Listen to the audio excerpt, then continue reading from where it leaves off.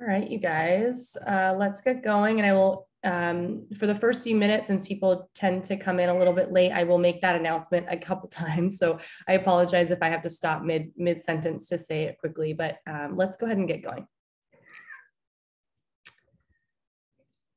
All right. So thank you all so much for coming. I'm very, very grateful to have you guys here.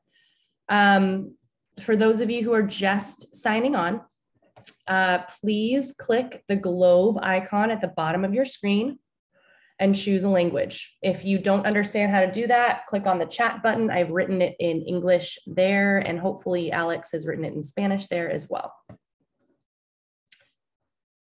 Okay, so here we go. This is our This or That Making Delicious Choices nutrition presentation. I'm very excited to talk with you guys about this. There is a lot to cover in today's presentation, so I'm going to move at a fairly steady pace.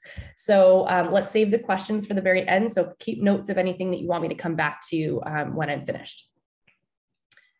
For those of you who have not been at one of my presentations, I am Melanie Murphy Richter. I am the registered dietitian for Head Start and Early Head Start for both programs. I do have my master's in the science of nutrition, health span, and longevity from USC.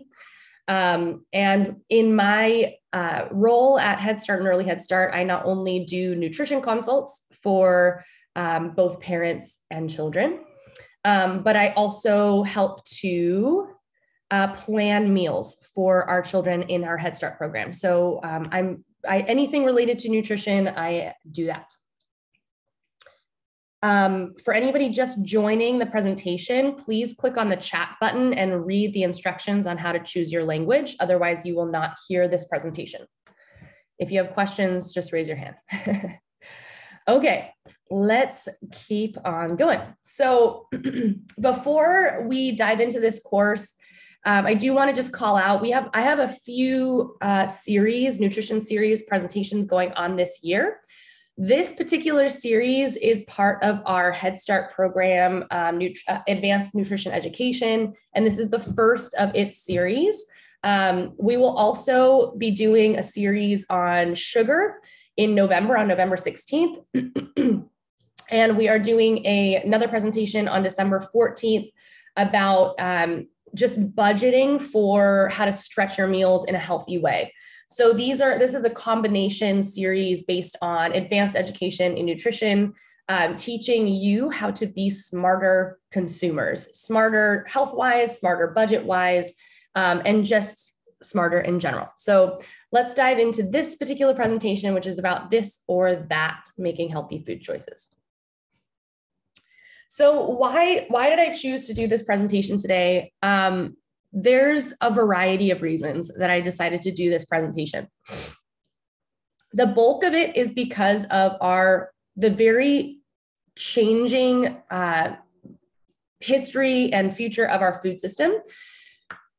We used to, as humans, we used to farm and we used to plant our seeds and we used to harvest our food, and we were very in touch with the land and what was in season and what was happening with the earth.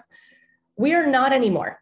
And that's actually a really good thing in many ways, because we don't have to spend our time gardening and farming and all of the things. Only a select few of us do that for the greater mass. But the bad part about that is that we are very disconnected from our food supply. Most of us just go to the grocery store and pick up what we need and go home. We have no idea what's in season. We don't understand necessarily what to cook or how to cook our food or how it's grown. And that's challenging when we are trying to eat healthier and we're trying to understand what's best for our bodies. So that's position number one. Our food supply is very automated, meaning we're not involved in it. And also it's become a mass agriculture production, meaning there are farmers, but we rely a lot on big machinery, big farms, big scalable agricultural practices in order to feed all of us at a global scale. So a lot of this means that are doing things that aren't sustainable for the earth. We're seeing this in overfishing. We're having a fish issue on our planet right now. We have soil erosion. If you're not familiar with that term, that means that because of mass agriculture, we're not taking care of the actual soil that our plants are growing in, which means that our soil doesn't have as many minerals and vitamins as it used to. So that means our food doesn't have as many minerals or vitamins as it used to. We have to eat a lot more of it, right, than we used to. This is a really big problem at a mass scale if we continue down this route. Also, a lot of our farming practices and our agricultural practices are leading to climate issues. And we'll talk a little bit more about that when we get to certain sections of the presentation. So that's number two. That's another reason why I wanted to talk about this presentation. Also, food labels are incredibly misleading. It is so challenging to go to the grocery store and understand what is healthy. There's things like natural and organic and whole foods and whole grain. And what does any of it mean? It's very hard, even for people like me who specialize in this industry, to go to the grocery store and understand what I'm eating and what I'm buying. So that's another thing. And also going back to the manufacturing part, our bodies, because of the quick pace in which we have scaled our food system in the last 100 years, which seems like a long time, but it's actually not a long time at all for our physical human experience. Our bodies haven't been able to adapt as quickly to this mass scale of production. So our bodies aren't able to process a lot of these new things that we've brought into our food supply that have allowed food to be grown quicker and grown bigger and grown at scale. And our bodies haven't been able to process that as quickly as we've been able to produce it. And that's actually leading to chronic diseases. So this is why we're talking about this particular presentation. I know that these are hefty topics, but I'm going to break it down for you, I promise. Okay, so, and I just want to call out that I know that whenever I start these presentations, it always seems like a huge doom and gloom situation. I promise it is not a doom and gloom situation. This presentation is intended, and my work as a dietitian is intended to not only re-educate you, but also empower you as consumers to be able to decipher what you're reading at the supermarket, to be able to understand what your body needs at any given time of the year. And also to understand and empower you and to ignite this spirit of, yes, you can be healthy while also being and eating delicious foods. And I think that there's a huge disconnect in our marketing of food today, that food has to be unhealthy to be delicious, and that's not necessarily true. So I wanted to debunk, and a lot of my work is debunking this concept. So the way that I've designed today's presentation is I broke it down into the food groups, and part of that is to also just remind you about how we build a plate. Give me 1 second. I'm going to let my cat out really quickly. Hold on.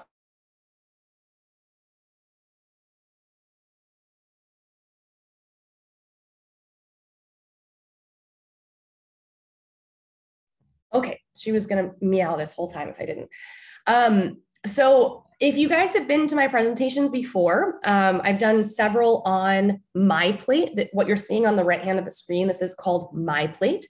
This is the USDA created strategy for building a healthy meal. This is for adults and children.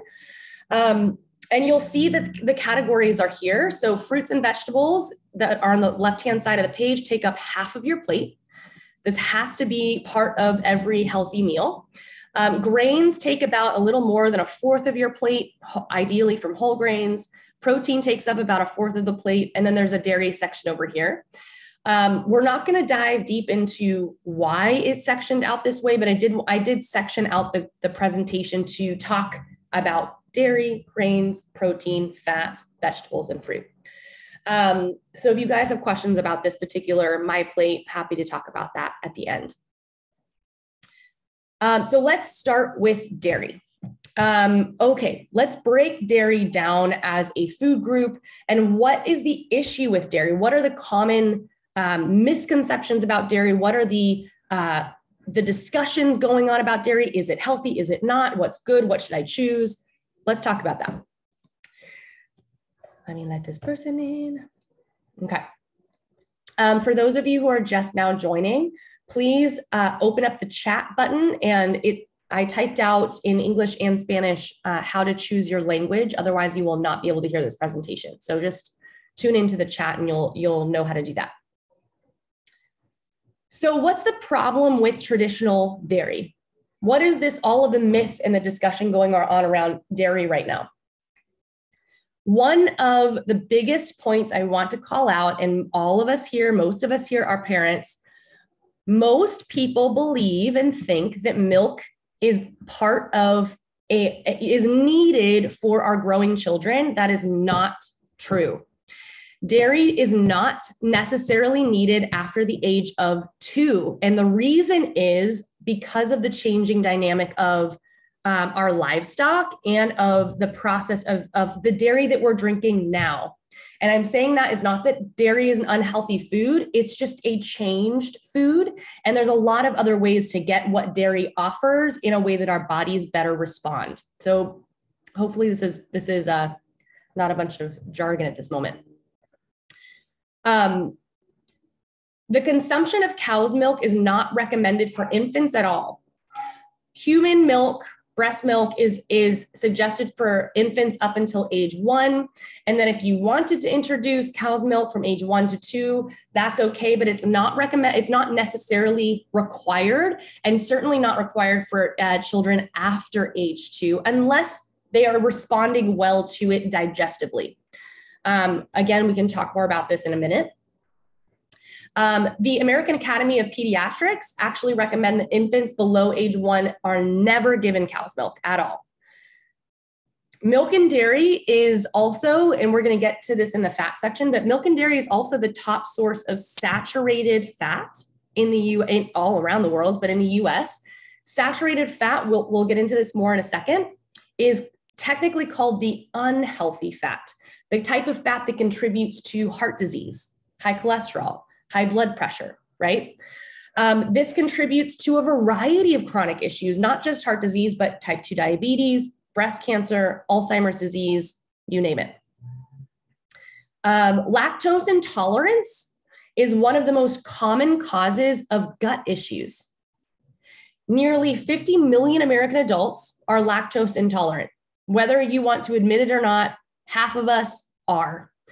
95% of Asians are, 60 to 80% of African Americans are, and Ashkenazi Jews. 80 to 100% of American Indians are lactose intolerant, and 50 to 80% of Hispanics are also lactose intolerant.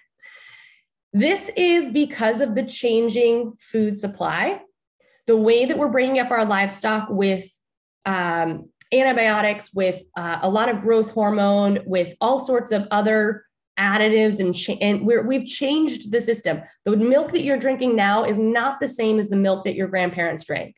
Okay, that is why we're seeing so many people intolerant to dairy now than we used to. And why is this a problem? And why is gut issues a problem?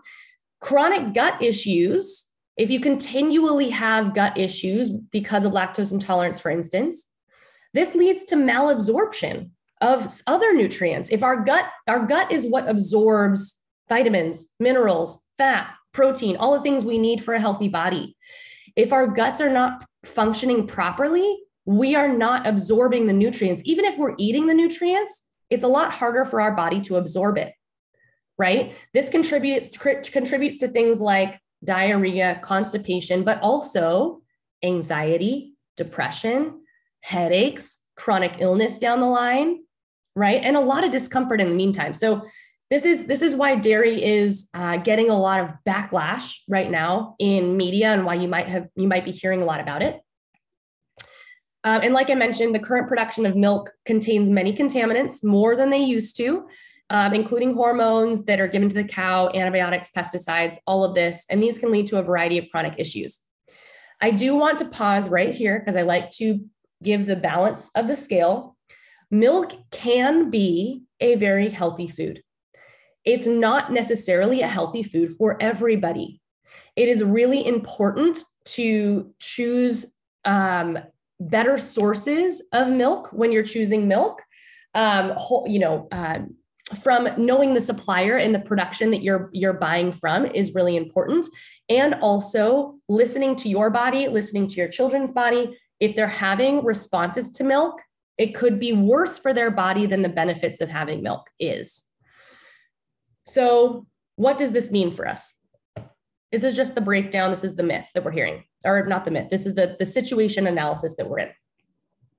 Okay, so let's say your child or you are having digestive issues, cramps, diarrhea, constipation, mood issues because you've realized that you're actually lactose intolerant.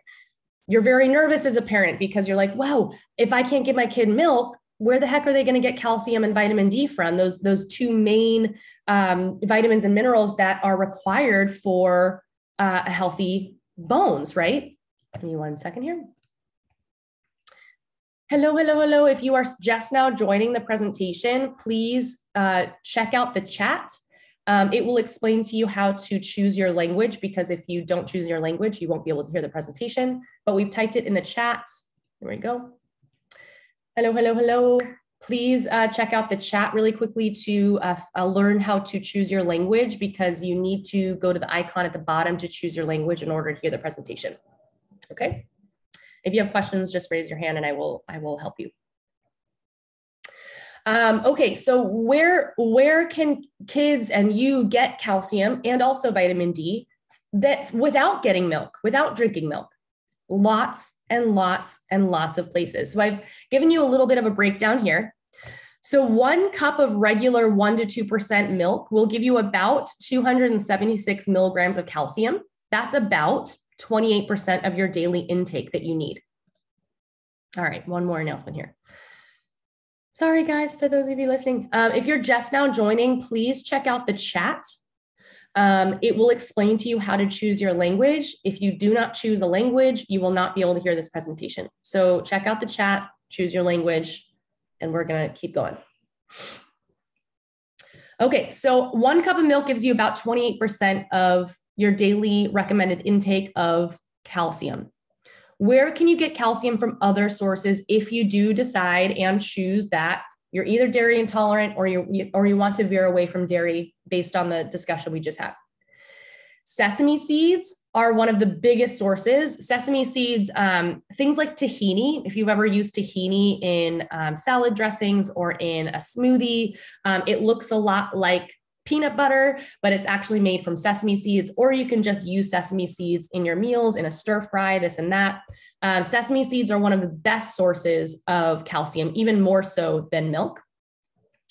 Chia seeds as well, a huge source of calcium, way more than milk per serving size. Winged beans, the green bean category has a lot of calcium in it. You can see the 44% daily intake for a serving. Almonds are a wonderful source of calcium as well, 37% per serving as compared to 1 cup of milk. Tofu is a very surprising source of calcium, giving you more than a milk would for a serving size. Turnip greens, wonderful source of calcium. Bok choy, figs, herring is a wonderful source of calcium. Also, I want to call out that if you are buying canned fish, canned tuna, canned salmon, sardines, things like that to keep shelf stable in your pantry, buying fish with bones in it will give you a huge source of calcium. Obviously, when it's canned, it ends up disintegrating so you can actually eat it. It's not like crunching on bones, obviously. But just check out the cans of fish with bones included. That's going to give you a huge source of calcium for your fish that you have at home. Broccoli is a huge source of calcium. Also fortified orange juice and just regular orange juice, but I would always recommend getting fortified orange juice because it will also have vitamin D in it. And then also over here on the left-hand side, these are some other sources of really wonderful calcium. If you do tolerate certain cheeses obviously are a good source. Some grains are a wonderful source of calcium. So the concept here is milk is not the only place to get calcium. Lots of other places to get calcium. And one of the biggest themes of all of my discussions is the more variety of food that you have in your diet every day. So not eating the same things every day, changing it up and trying some new things is going to give you a wealth of nutrients that you need. And it's not just milk that has these nutrients in it. So what's included in the dairy group, and what could we do? What could we swap it with if we wanted to? So what's in the dairy group? Most of you already know: cheese, yogurt, butter, animal milk of any sort, cow, goat, sheep, etc. Cream, sour creams, milk creamers, coffee creamers, as well as ice cream. Most ice creams are also dairy. So what's the this or that for dairy? Instead of cow's milk, maybe try, and this is at the grocery store, try cashew milk, soy milk, coconut milk, oat milk, rice milk, pea milk, hemp milk, macadamia or hazelnut milk. All of these are from nuts or seeds. For your children, though, if you are worried about having a comparable nutritional profile to cow's milk for the growth and development of your kid, the best two are soy and pea. Those are going to give you the best sources of fat and the best sources of protein, along with the vitamins and minerals that cow's milk have as well. But for you as an adult, try any of these other nut or seed milks instead of cow's milk. Also want to point out, I didn't write it here, but I should have. Please be on the lookout, and we're going to get to this in the sugar section. Please be on the lookout for unsweetened alternative milks and alternative dairy products, because one of the things that's happening now that so many people are shifting away from dairy is that they're filling dairy with lots of added sugar. We're going to talk about this in a minute. Just always read the food label, choose the unsweetened kind. That's going to be hugely important to maintaining your health if you're deciding to switch off of dairy. Instead of butter, straight butter, you can try ghee. Ghee is unfiltered butter. It is still a form of butter, but it does not have the same lactose or casein in it that regular butter does. And it has a lot of other nutrients as well. It tastes almost identical to butter. So if you want an easy switch, you can try ghee. If you want to get off dairy altogether, you can try coconut oil, olive oil, avocado, bananas, or even dairy-free margarine. Most recipes that you are baking at home can use any of these as a substitute for butter. So check that out.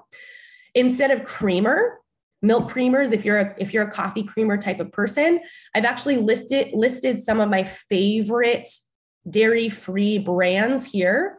Califia Farms has an almond milk creamer. Silk Soy Creamer is wonderful. Coffee Mate has a dairy-free creamer.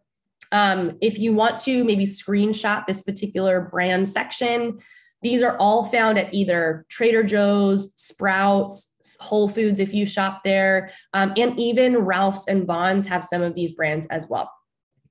Again, these brands too have unsweetened versus sweetened, so please just always look for the unsweetened version. Don't get tricked into thinking you're getting a healthier option by getting a non-dairy version and then having it filled with a bunch of sugar. So just look for that unsweetened label. Instead of ice cream, this is one of the best. Over the last 5 years, there has been so many brands of non-dairy ice creams that are so good, you guys. I have tested, I've approved them. They're wonderful. The ones that I've listed here are my favorite brands. Not all of them. Obviously, ice cream is going to have a lot of sugar, so proceed with caution. But if you are looking for some really delicious non-dairy ice creams, these brands are my favorite. And we can come back to these slides if you guys want to take any notes.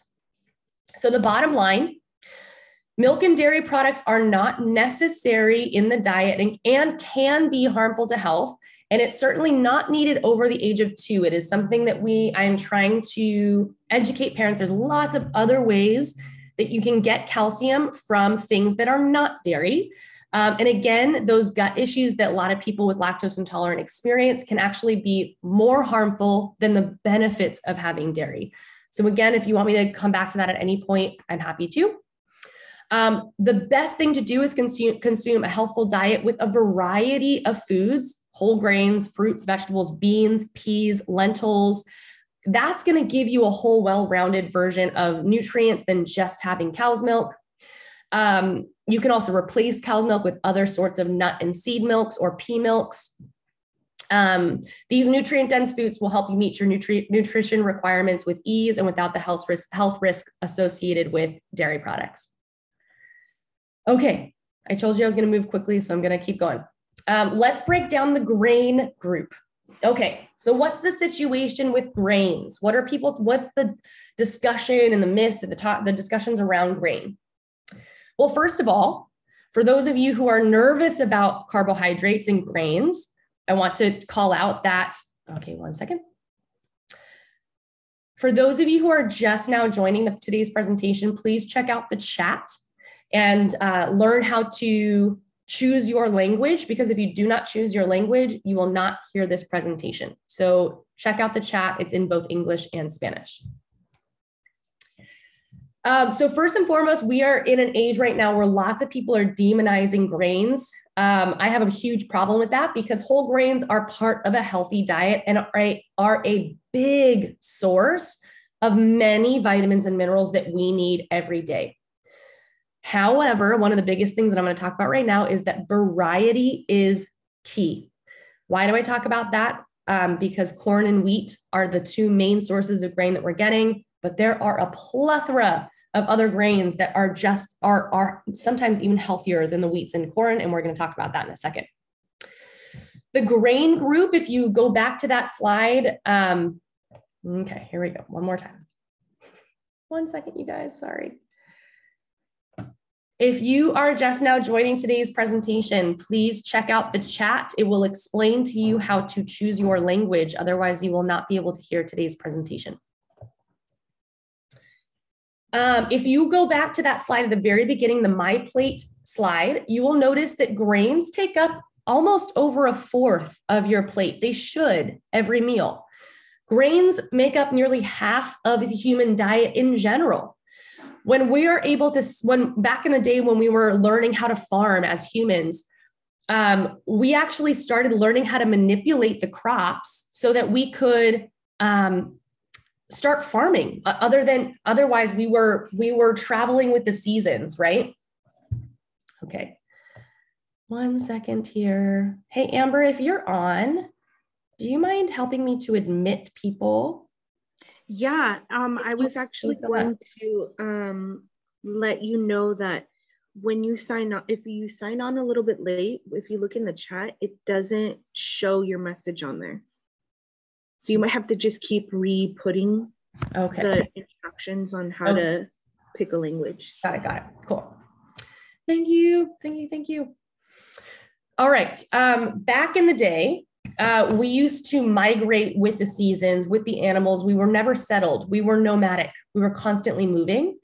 Eventually, though, once fire was part of our world and we could actually settle in one place, that's when farming began, right? That's when we started manipulating plants and growing and seeding the earth ourselves so that we could actually plan for food. When that began, when we were able to actually settle in one place, there were only a handful of grains that we decided to focus on. Wheat and corn were the main 2. Wheat and corn were not the only grains that our ancestors and the ancient humans used to eat. We used to travel and eat hundreds of different grains. But when we started settling, when we started getting comfortable in one spot, we started manipulating 2 main crops, wheat and corn. And as a result, wheat and corn have become incredibly manipulated over time because we've had to grow at scale. We've had to create huge amounts of grain for the global population. Wheat and corn are incredible grains. Even still today, they're feeding and keeping so many of us alive. However, they're incredibly processed. They're not the same as they once were when we first started farming corn and grain. And for the processes of this particular conversation, I'm going to focus on wheat because gluten sensitivities have become a huge problem over the last decade. Gluten is the protein binder found in wheat. All wheat products will have gluten. Gluten is highly inflammatory, even for people without celiac disease. Celiac disease is the main gluten issue. So if you're intolerant to gluten, or if you have an allergy to gluten, you will have a condition called celiac disease. It's hugely problematic for the gut. And you truly can't have even a cross-contaminated food that has been touched by gluten or anything like that. Most people, there's only 1% of the population that actually has full-blown celiac disease, but many, many people in the States and in the world right now are gluten intolerant or gluten sensitive. And we're going to talk about what that means. And just to give you an example, just a quick side note, gluten, the bread that our grandparents used to eat in the 50s had about maybe 10% gluten in it.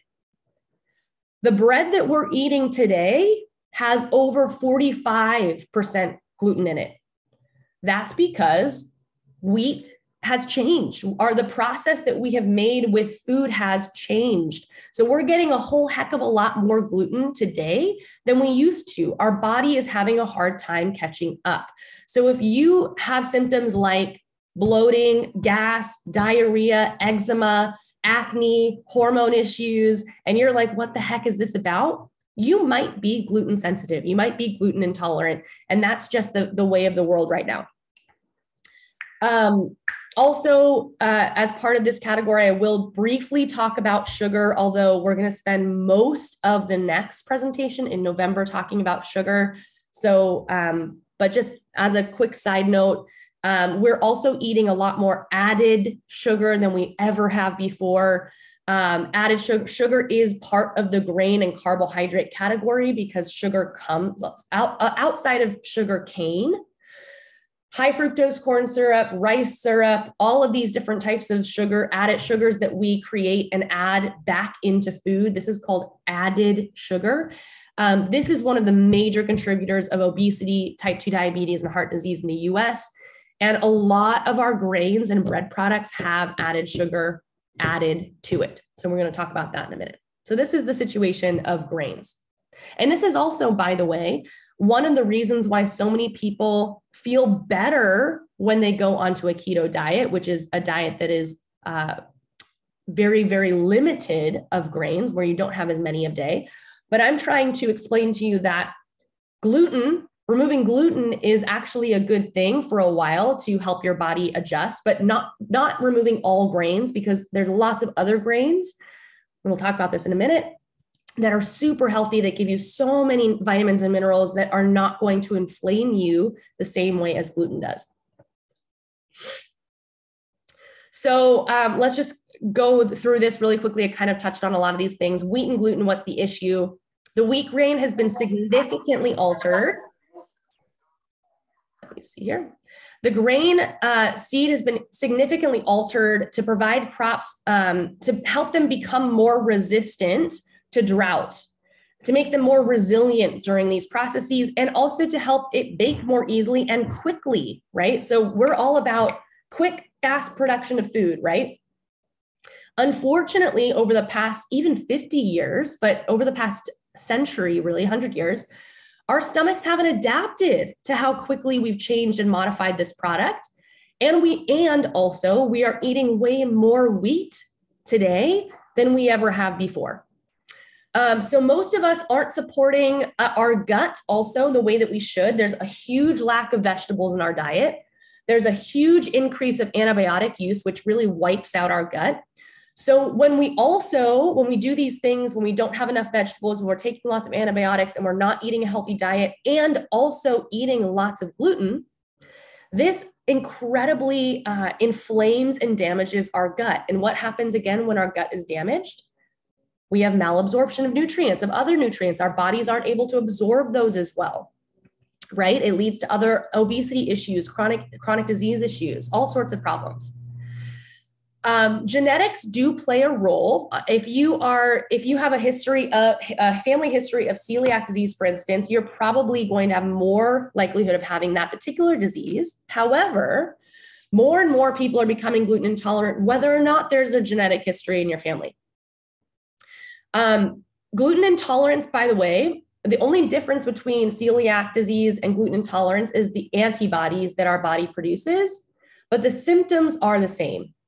So if you have gluten intolerance, you're going to have the same symptoms as a celiac patient, meaning you're going to have GI issues, bloating, gas, constipation, headaches, brain fog, joint pain, sometimes numbness in the limbs, anxiety, depression. All of these things that can happen when you have celiac can also happen if you have gluten intolerance. You're just not creating the antibodies that celiac patients are. And you're not having, and we're not going to talk about this in depth today, but you're not going to have that blunting of our gut microflora as celiac patients do. You're more resilient, I will say, than celiac patients are, but the symptoms are the same.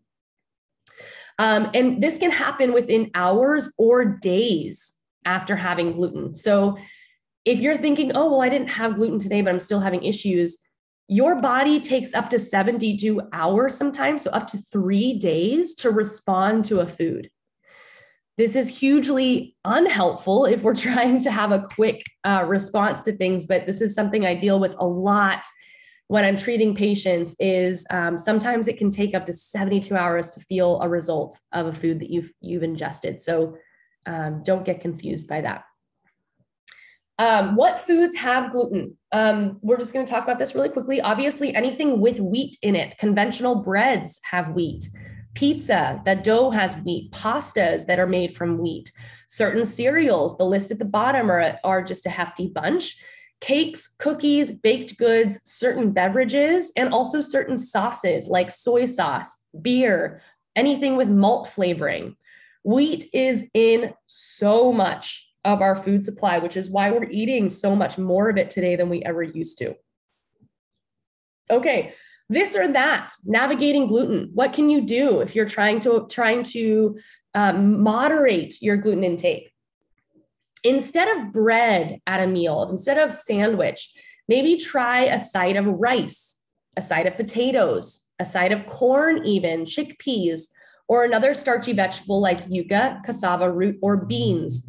All of these have wonderful sources of vitamins and minerals from that grain category that are not going to be bread.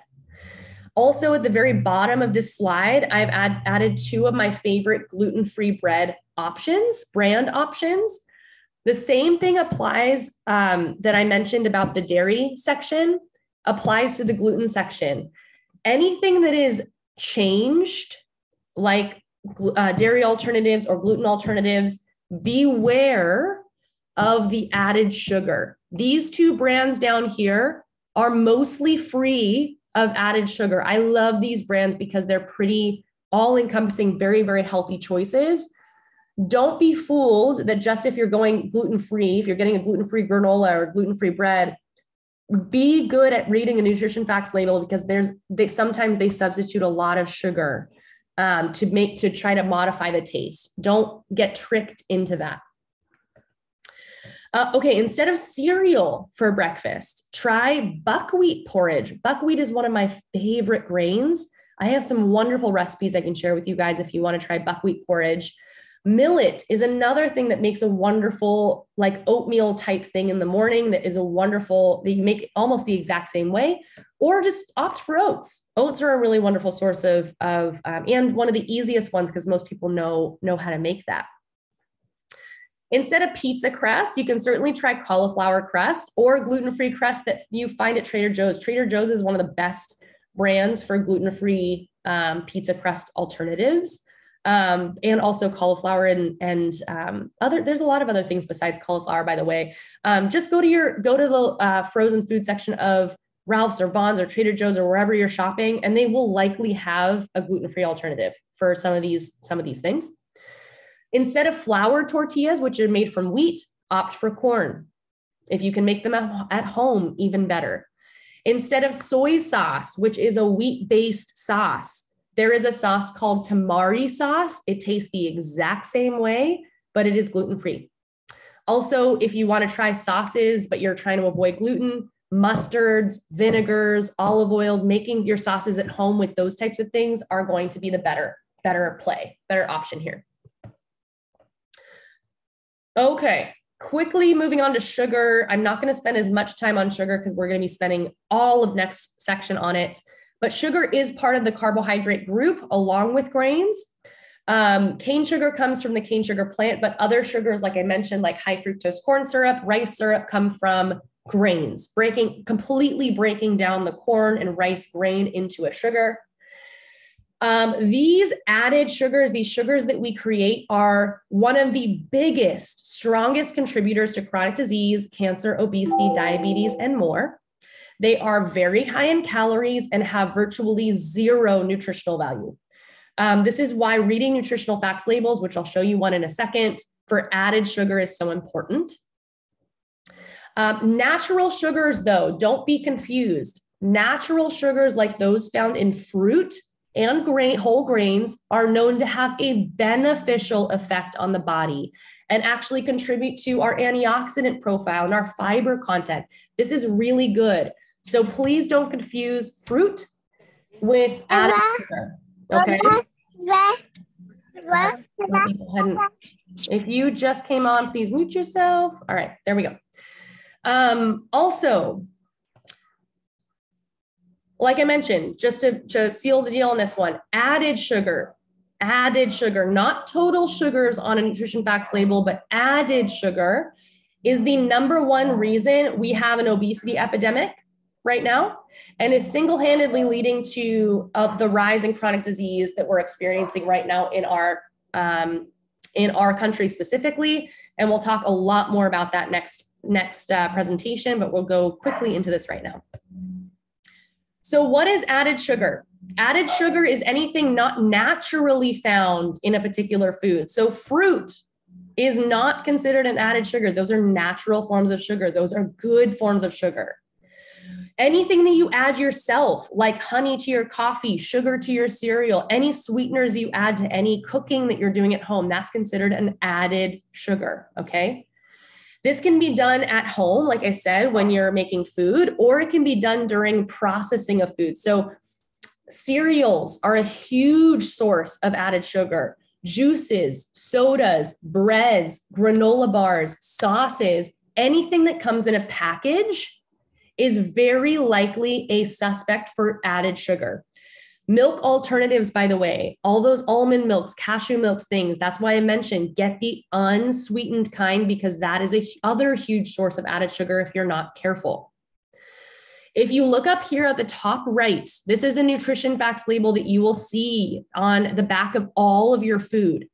Under the total carbohydrate category, you not only have fiber, but you have total sugars. So that's anything in that food. So a fruit would have probably a total of 24 grams of total sugar, but 0 added sugars.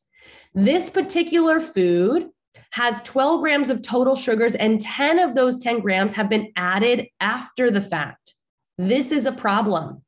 This is a really big problem. So this is the section right here that you want to look at, not the total sugar, the added sugar. Okay, this is what we're talking about right now. The American Heart Association recommends that adult women and children over 2 should have no more than 6 teaspoons. So that's 24 grams of added sugar a day. For men, that's up to 26 grams. But if you look here, 10 grams of added sugar, this is almost half. So I bet this is 1 cup of Cheerios, for instance. Let's just say that this is what this nutrition facts label is. 1 cup of Cheerios almost is half of your added sugar allotment for the day. So if you go have a Coke, or if you have a cookie, or if you have something else, you're already over that added sugar allotment for your day that's recommended, okay? So read nutrition facts labels. We'll do another presentation on that another time. Children under 2 should be having 0 added sugars a day. 0 recommended from American Heart Association. That's very, very hard in today's food world. So don't feel bad if this is you, this is everybody, but it is something to note for our health and something that we should always be aware of. So reading nutrition facts labels is super important.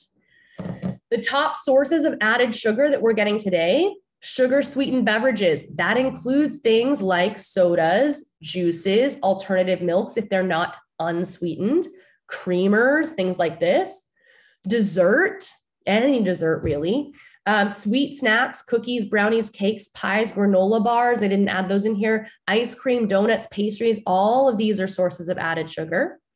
Anything processed, anything in a package that's been changed from its original source is considered a processed food.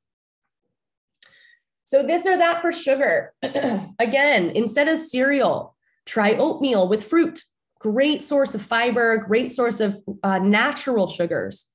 You can try a whole grain bread with nut butter for breakfast. You can try eggs and avocado and vegetables for breakfast. You can do a breakfast smoothie. You can do unsweetened yogurt, granola, and fruit. Beautiful sources of nutrients and fiber in the morning for you and your kid.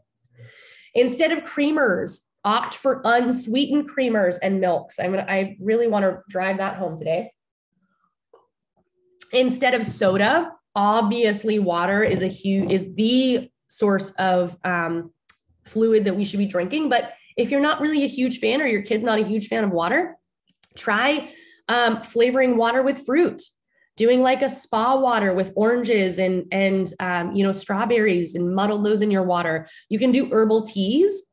Unsweetened sparkling water is totally okay. You can also add lemon and lime to your water, or do fresh pressed juice that you do at home, or juices from the store that don't have added sugar in them. Okay. And for our kids, when you're doing fresh pressed juice, I always recommend doing half water, half juice. Okay.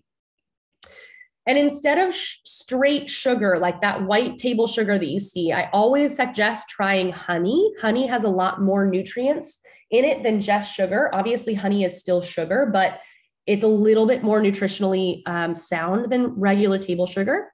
Maple syrup is the same way. Use it use it conservatively, but obviously a little bit better than just regular table sugar. If you have diabetes, or if you're looking for sugar alternatives that are still really wonderful and you can use it 1 for 1 in any baking, monk fruit, 0 calories, wonderful source of sweetener for those diabetics or those watching their sugar intake. And stevia is also in moderation a fairly good source of non-caloric sugar alternatives that you can try. Did I do that right? Yes. Okay. So the top takeaways for the grain and sugar section: reading nutrition facts label for added sugar, hugely important. Choosing a variety of forms of grain rather than always choosing wheat and corn. Amaranth, millet, buckwheat, quinoa, all of these other rice, even wild rice, all of these other grains are wonderful sources of nutrients and are not going to be as processed as wheat or corn. Opt for natural sweeteners like fruit and even honey in moderation. Water is always a better choice than juice and sodas, but there's obviously ways to spice up your water if you want to have a little bit more fun, like we talked about. And choosing whole grain whenever possible. So reading nutrition facts labels, again, making sure your grains are whole grain is going to be a huge, huge important step. Moving on to protein. Protein is the most abundant macronutrient in our bodies. We need it for literally everything that our body uses: our muscles, our bones, our skin, our hair. Every body part and tissue uses protein, period. It's very important. Adequate protein intake is needed for proper recovery from injury, surgeries, broken bones, also after exercise. It helps to build lean body mass. It helps to also keep us full for a longer period of time. It curbs that hunger. And it also helps us to maintain our weight.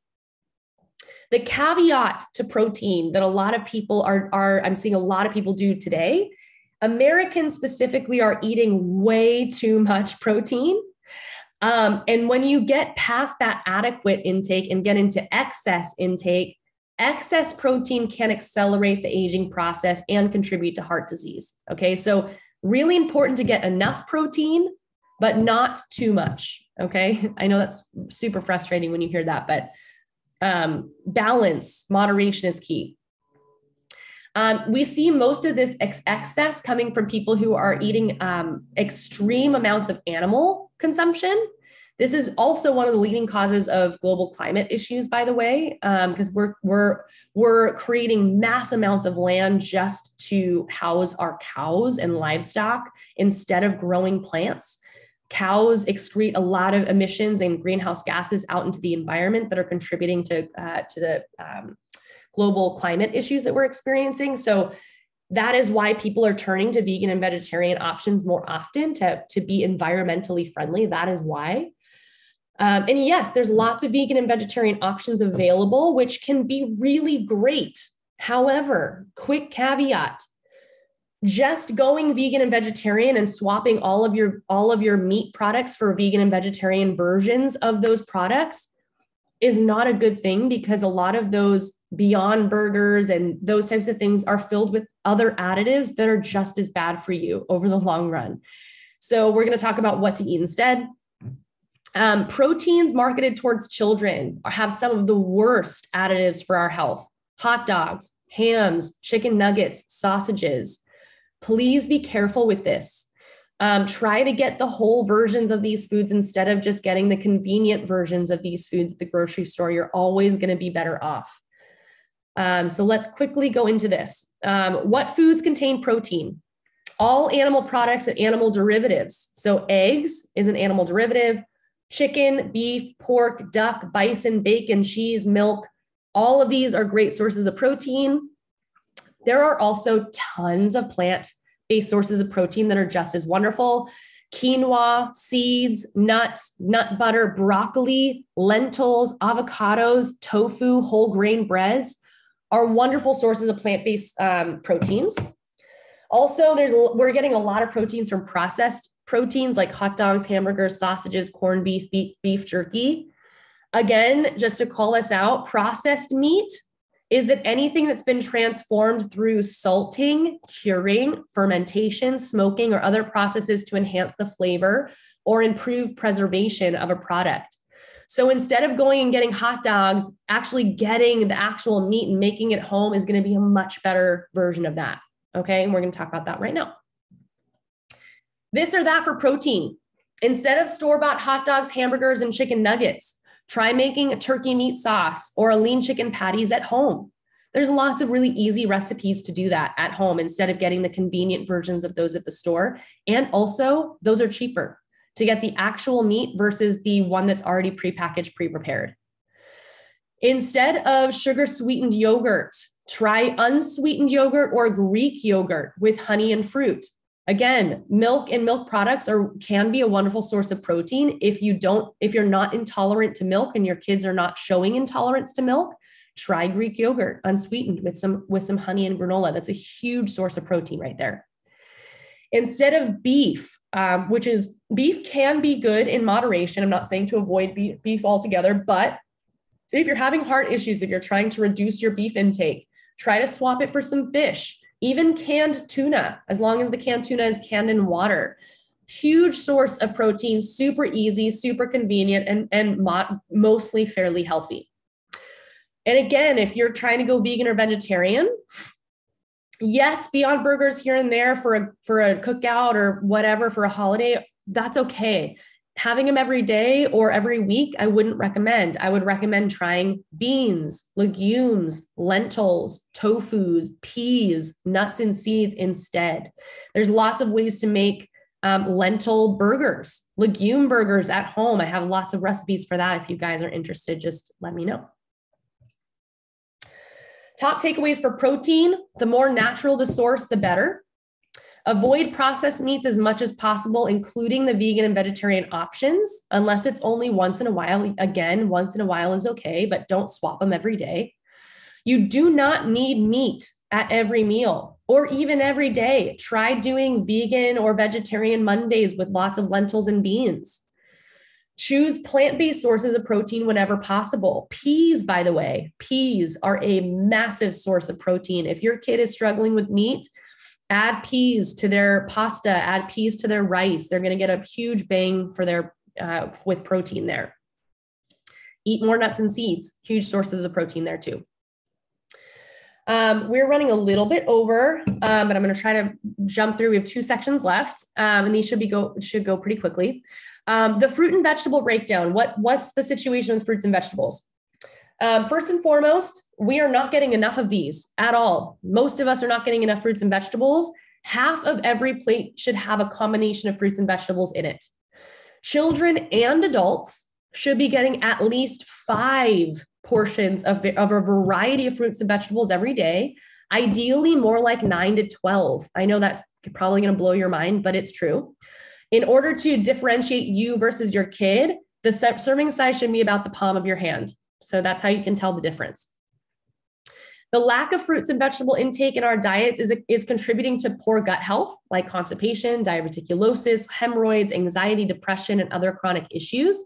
So we need to feed our gut properly with fruits and vegetables. They get the microbiome, the microbiota, the bacteria in our gut. They eat the fiber that is found on fruits and vegetables. So we need to feed them well, okay? Also, eating the rainbow is important. A lot of us are just going for the same fruits and vegetables all the time, but variety is key. We need to eat all of the colors, the purples, the oranges, the greens, the blues. This is going to enhance our immune system, our antioxidant consumption, as well as our fiber intake, which helps us to be healthier and energetic throughout our lives. Yes, quantity matters, but variety matters just as much. So please mix it up. Eat the rainbow. The biggest situation with fruits and vegetables is, should I buy organic or inorganic? First and foremost, pesticides and other chemicals can be more harmful for our health than the benefits of eating the certain fruits and vegetables that were grown in them. So please screenshot this page. There is such thing called the Dirty Dozen and the Clean 15. The Dirty Dozen should never be bought inorganic. These should always be organic because they do not have the rinds or the peels that protect them from the pesticides. Avocados have a rind that you remove, so you're not getting those pesticides from the avocados, which makes it a safer version to buy inorganic. Strawberries should always be purchased organic. Spinach, organic. You can't peel anything from a spinach, right? So this is the most important thing about the fruits and vegetables is the Dirty Dozen. These need to always be organic, period.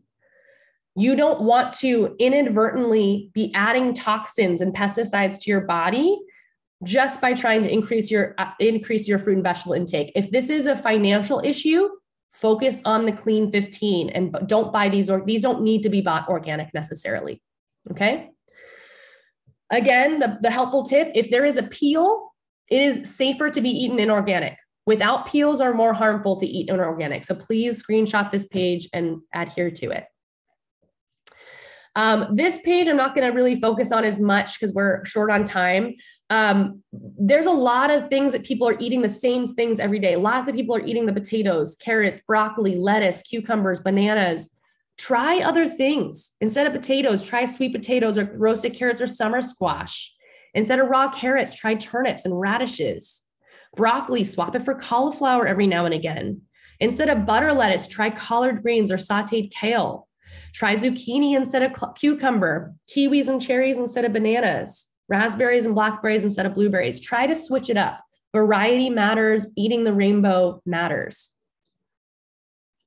Top takeaway for fruits and veggies: variety is just as important as quantity.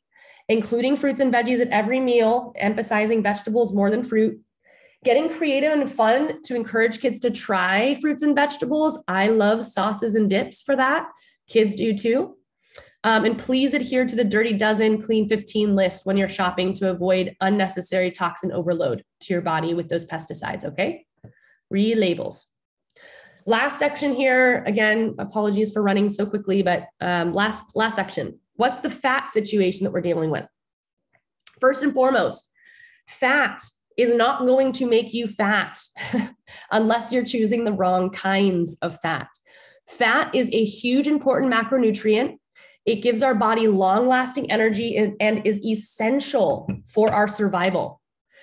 It not only is fat needed, but fat is needed to store our fat-soluble vitamins, including vitamin A, vitamin D, vitamin E, vitamin K. If we don't have enough fat, we're not storing these vitamins, okay? Fat is needed to protect our bodies from the damage from chronic inflammation, which we're getting all sorts of chronic inflammation all over the place. Fat's needed to help with that. It's needed in proper amounts for proper growth and development of our kids, especially with their brains. Okay, the situation though is that there's two specific types of fat. There's saturated fat that we briefly talked about at the beginning of the presentation with dairy. That's the considered bad fat. That's saturated fat is what's contributed to our heart disease epidemic, our obesity epidemic. Unsaturated fat, though, is good. It's really, really beneficial for our body. That's what we should be focusing on. Unfortunately, Americans specifically are eating an excess of saturated fat and not enough unsaturated fats. And again, this is contributing to obesity and the rising heart disease epidemic. So the best ways to differentiate between saturated fat and unsaturated fats, so bad, good, is that saturated fats are solid at room temperature. Think butter, red meat, dairy products, cheese, processed foods. These are all solid at room temperature. When that solidifies at room temperature, it's also going to solidify in our arteries, making it more likely to clog our arteries in large quantities. Unsaturated fats will be liquid at room temperature. Think olive oil, avocado oil, even nuts and seeds when you press them are going to be liquid. These types of fats lower cholesterol and inflammation and improve aging and wellness over time. So we're not trying to avoid fat. We're trying to choose the right types of fat. So oil versus a McDonald's burger here, right? This or that for fat. Instead of butter, again, try olive oil if you're using it for low heat, or avocado oil if you're using it for high heat, okay? You can even swap for coconut oil here or there, or ghee in moderation. These bottom two are technically saturated, but they're healthier versions of such saturated fat. I'm not going to go into that in detail right now, but use these two in moderation, but they can be used every now and again. Instead of dairy, opt for unsweetened dairy alternatives. Instead of red meat, opt for fish, chicken, or lentils. Instead of hydrogenated vegetable oils, which include canola, palm, or peanut, try avocado, olive oil, or coconut oil instead. Instead of fried fish or fried chicken, try grilled and broiled versions of those things. Instead of store-bought chips, you can, even though those can be fine in moderation here and there, but try baking your potatoes at home. I love making baked potato chips, sweet potato chips at home. They're really, really easy ways to still have delicious food without that added fat, saturated fat. All right, top takeaways for fat. Choose whole meats instead of processed meats whenever possible. Remember, those animal meats have lots of saturated fat in them. Ditch hydrogenated veggie oils altogether. They're terrible for our bodies. Try new ways of using oil instead of using butter. And again, if you're a baker or cook a lot at home, there are so many recipes out there that use these healthier oils versus butter. Look for those recipes. They're just as great. When in doubt, cooking at home is always a better choice. Exercise and movement, which we didn't talk a lot about it a lot today, but exercise and movement is very helpful for mitigating the harmful effects of a high-fat diet, specifically for improving our heart health, which we talk about ad nauseum in these presentations, and we can talk about those more later on. Oh my gosh, you guys, we did it. Do you have any questions or thoughts about what we just talked about? Woo, that was a big one.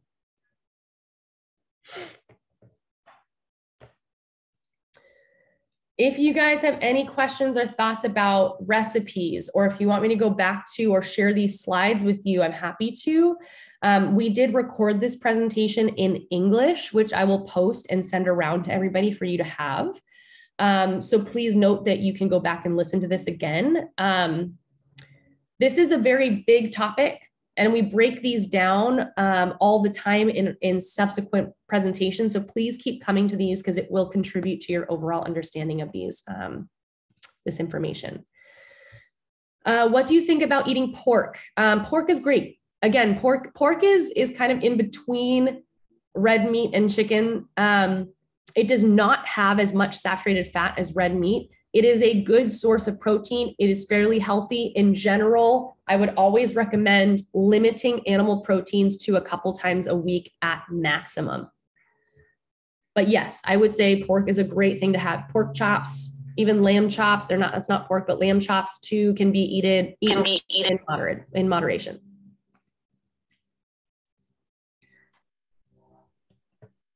Any other thoughts? Also with the meat category, just to call this out really quickly, really important to choose grass-fed, grass-finished versions of meats. I forget what they're called. Tyson Farms, it has like a monopoly over most of our chickens. They're not a great producer of animal protein. So if you can look at the labels and look at where your meats are coming from, looking for labels like grass-fed, grass-finished, that's always going to be better. If that doesn't mean that you can't do that on a budget, by the way. There are always sales and things like that are going on at the grocery store. Please be mindful of those.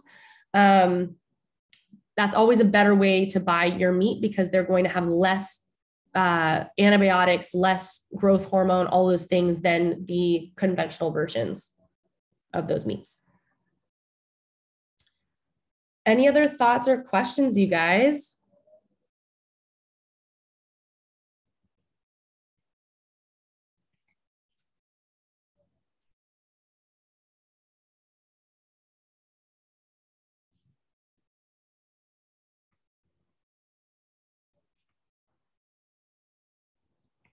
Okay.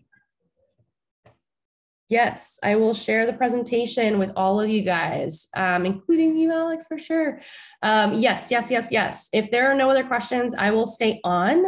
But feel free to pop off if you guys want. And please come to our next presentation all about sugar on November, I believe November, let's see, 16th. Let me just verify. We're going to dive deep into the sugar category, which is so important, you guys. But the next presentation is November 16th at 10 a.m. Thank you for joining me. And we'll talk to all of you guys soon.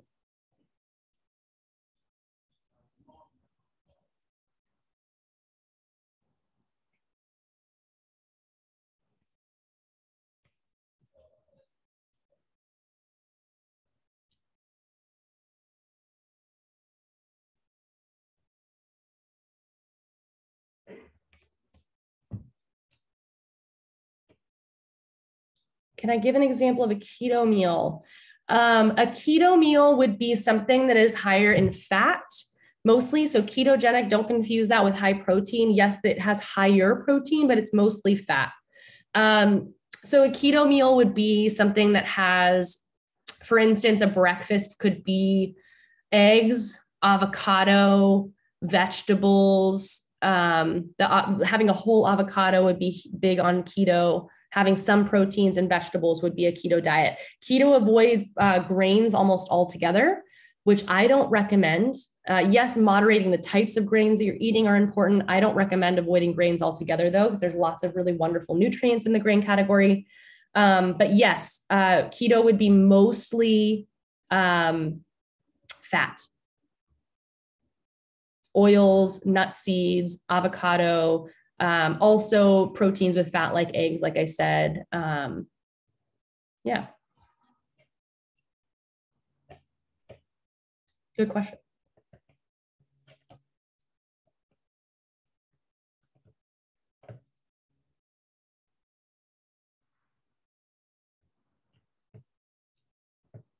All right, you guys. Thank you. Thank you. Feel free to pop off.